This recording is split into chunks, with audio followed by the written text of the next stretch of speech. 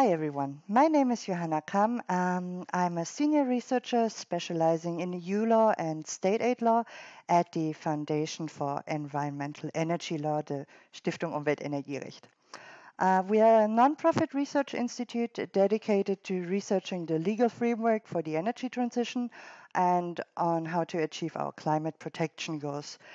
This means in our daily work, we examine how the laws need to be redesigned and provide practical and custom-fit models for the public and all other stakeholders relevant for the energy transition.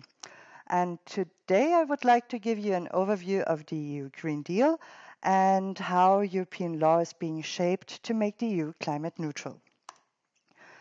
The EU Green Deal, which you probably already heard of, was launched in December 2019, and it is a package of policy initiatives with the goal of achieving climate neutrality by 2050.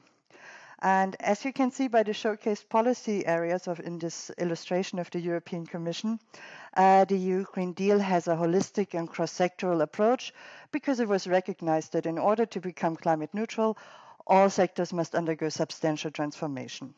First, the package covers climate, environment, energy, transport, industry, agriculture, and sustainable finance. And of course, all of these sectors are closely interlinked, meaning a sustainable finance framework needs to make sure that public and private capital goes into sustainable activities, or the sustainable transport sector needs renewable energy in order to be powered accordingly.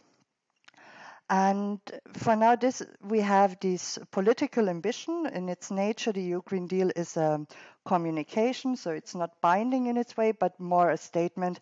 This is where we want to get at. This is where we want to become as a sustainable European Union. So how does this go into legal obligation? And the most important cornerstone of that is the EU climate law regulation, which transforms this political goal into legal obligation, setting a goal for 2050 to become climate neutral, but also setting intermediate targets. The 2030 target to reduce net greenhouse gas emissions by at least 55% compared to 1990 levels. It also contains a process for a separate 2040 target, which has not been set yet because it also relies upon the indicative greenhouse gas budget from 2030 onwards, and measures to keep track of the progress in becoming climate neutral and adjust accordingly. How do we somehow achieve those goals that are now legal obligation? And for this, Article 2 of the climate law regulation states that the relevant union institutions and the member states shall take the necessary measures at union and national level to enable the collective achievement of the climate neutrality objective. And on the next slide, I want to give you a bit more background on how this cooperation works, because there's a complex interplay in European law and national law, because some areas of the energy policy fall under shared or exclusive EU competence. The reason for that is that the EU has legislative powers only in those areas and only to the extent that legislative competences are conferred to the European Union by the treaties, and the member states remain masters of the treaties. Powers not conferred to the European Union remain with the member states. And in the area of climate and energy law, the EU has numerous competences in the form of shared competence. This means that if the EU takes action, member states can no longer take action unless they go beyond the EU's minimum regulations. And this means in practice that the EU has two options for action, a direct and indirect action. Direct action, they mostly do via regulations. Regulations as a legal act are directly applicable and binding in all member states. One example for that in the area of climate and energy law would be the EU emissions trading system, which sets a single EU-wide carbon pricing scheme that applies equally to all covered entities, no matter in which member state they are at. Most of the measures, however, are have the concretization at national level. Here, the EU can set a directive as a legislation, and those directives must be transposed into national law by the member states. So a directive set out certain goals or results that must be achieved, but each member state has some leeway in deciding on how to implement measures and transpose them into national law.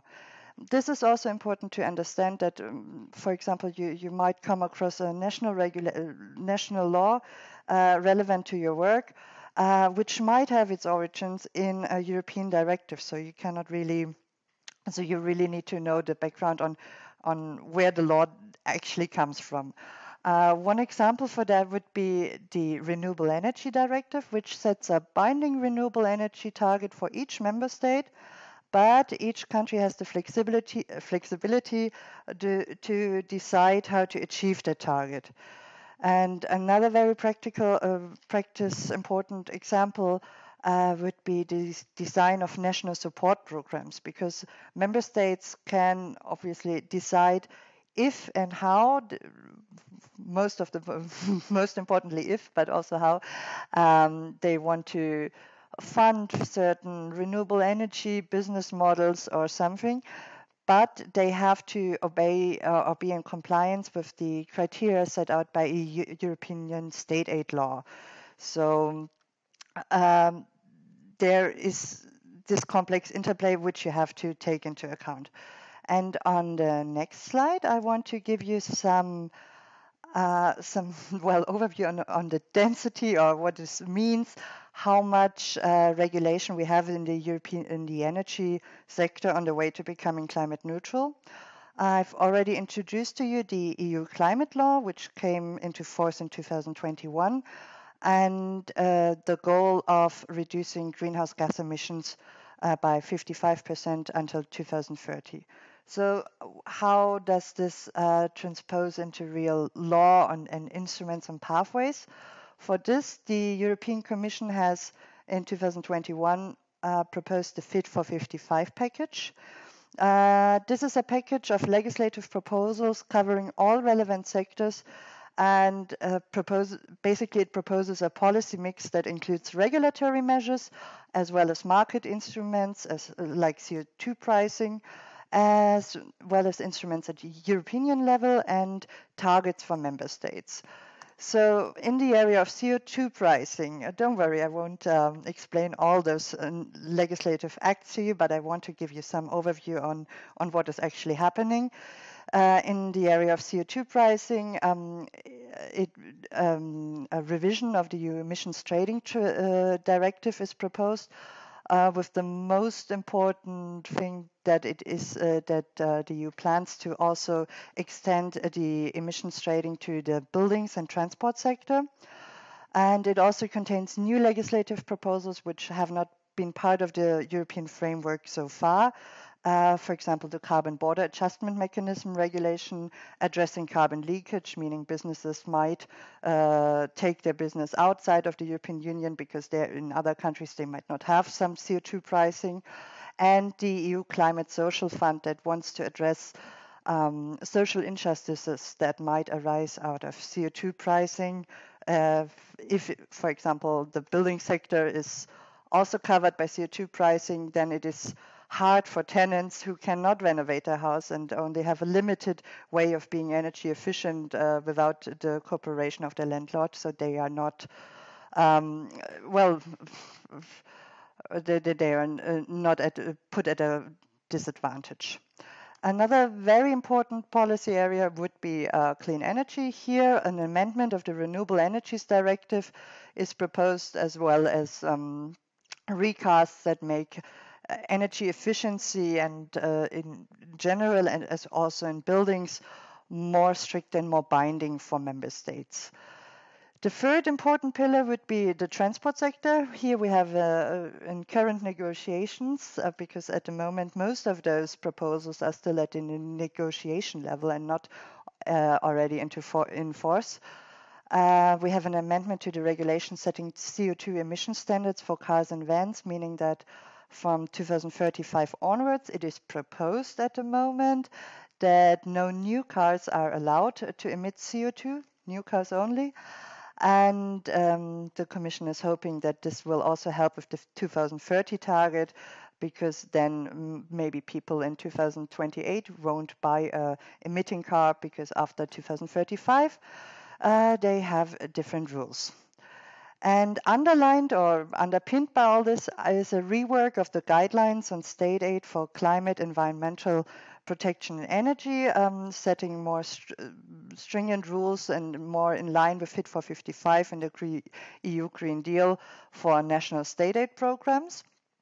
But as you all know, the world has changed a bit since 2021. So all those proposals made in Good Five on the then current state of union have changed through the Russian invasion of Ukraine and the resulting energy price crisis we had in the European Union.